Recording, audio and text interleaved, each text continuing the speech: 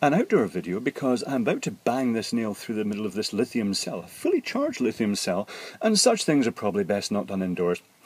And this is to demonstrate how when you short a lithium cell like this out, well, obviously I'm hoping for smoke and flames, and a lot of people think that that's caused by the metallic lithium reacting with the air, and it's not, because these things do not contain much actual physical metallic lithium at all. It's just basically lithium-based salts that are used for storing the charge.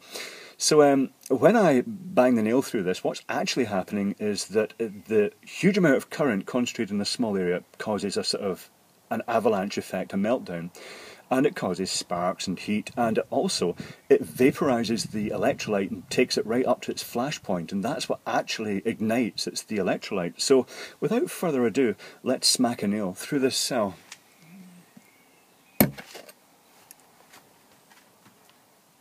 That was a bit disappointing. Oh, that's not very good, is it?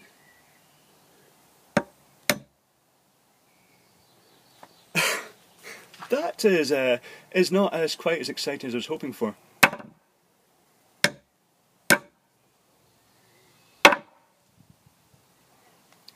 I can see it. Oh, I can see a little bit of reaction there. I have to say that's more stable than I was expecting.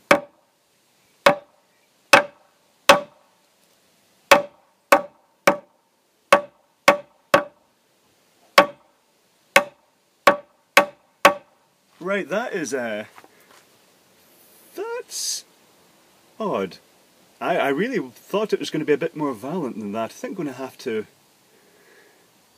to have to go and try something else here.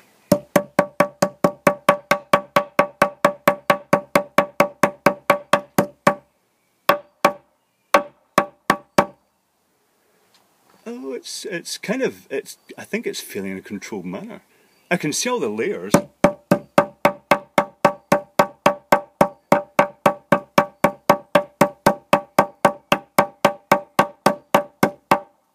Well, how shit was that? No, that was rubbish. God, what a disappointment. Is it hot? Yeah, it's hot. I can smell it, but it's not dissipating. It seems to be feeling in a controlled manner. That's rubbish.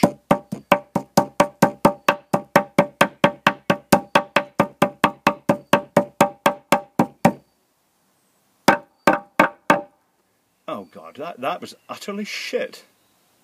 Oh, sorry guys, that was an absolute anticlimax.